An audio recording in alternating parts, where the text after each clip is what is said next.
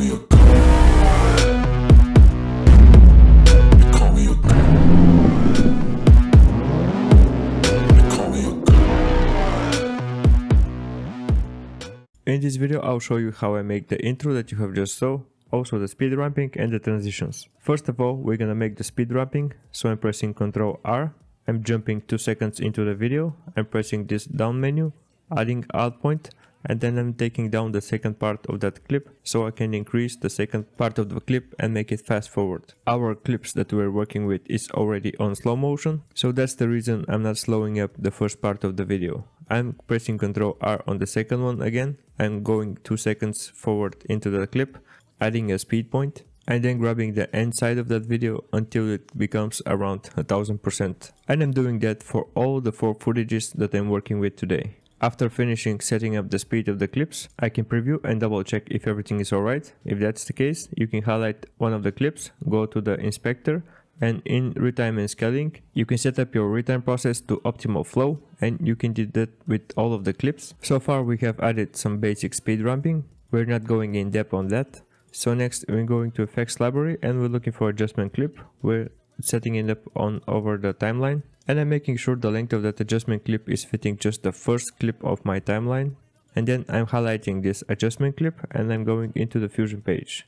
In here it's very simple, we're not gonna go very deep into that. And in here we're gonna touch just a few stuff, it's not gonna be anything complicated. I'm leaving my media in my left viewer and my media out in the second viewer, the right one. And I'm adding a transform node between media in and out. Then I highlight this transform node. Then I'm opening the inspector and then I'm moving my playhead on my timeline in the Fusion about in the middle of that clip, which is in around 36-38 frame. Then I'm going into the inspector and I'm creating a keyframe, values of 1 on size, and then I'm going to the very first frame and then I'm zooming in on the size of my liking. I'm leaving mine on around 1.7. Now I'm gonna preview and then you're gonna notice that it's going pretty slow, so we need to do something about it. And while your transform node is selected, you can go to your spline tab right here. Next step is to enable the transform and the size. Then you can click on this icon, which is gonna bring you the full view of your keyframes. Then click this icon, which is gonna select all the keyframes that you're having. And then press S on the keyboard so you can smoothen the edges. And then we're gonna make ease in curve like this. Make sure that it's perfectly aligned and the 2 dots are covering over each other. And you're having ease in curve like this one.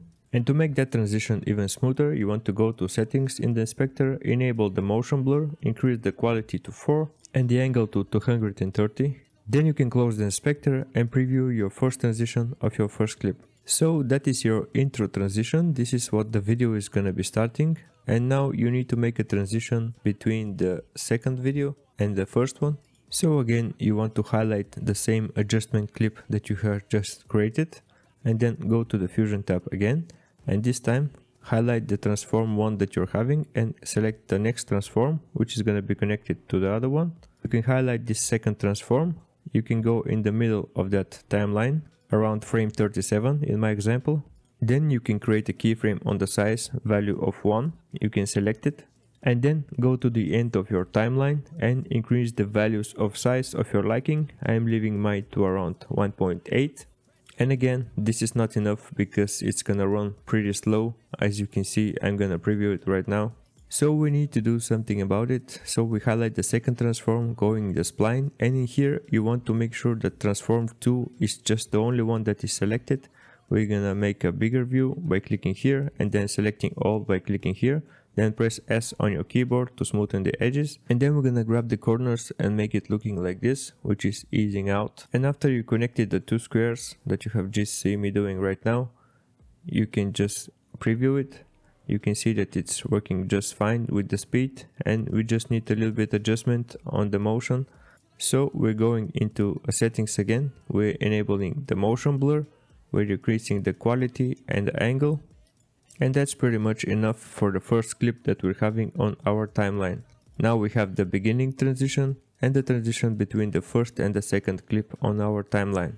Now we can go to the second clip. We can add adjustment clip there as well. You can highlight it, go to the fusion page, bring the left viewer on the media in, and then you can add a transform node again. Like I said, it's not gonna be complicated. We're gonna just use transform node. And then a very important part is going into the edit tab and checking how is your last transition ending, because you want to start the other transition in the opposite direction. That way you're linking them together. And as I've noticed, my last transition on the first video is ending up with zooming in, so my first transition of the second clip is gonna start up with the zoom in position. So I'm going into my first frame in the transition, I'm selecting the transform and I'm increasing the size. I'm starting out with the zoom in values around 2, selecting the diamond next to size to create the first keyframe, then going in the middle of the timeline to create my last point and selecting the values of size to 1.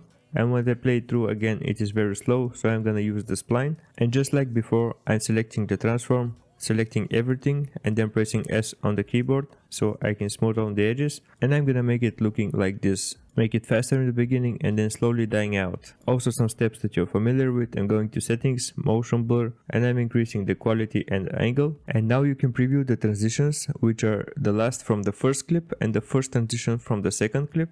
How are they playing together and looking like just one transition. And then you can keep using the same technique that you have just saw me using for the other ones, and then you can add a really nice background music, also with some sound effects. Make sure they're synchronized well and they're matching your video tone. If you want some royalty free music and sound effects, you can check out my description. Thanks for watching and see you in the next one.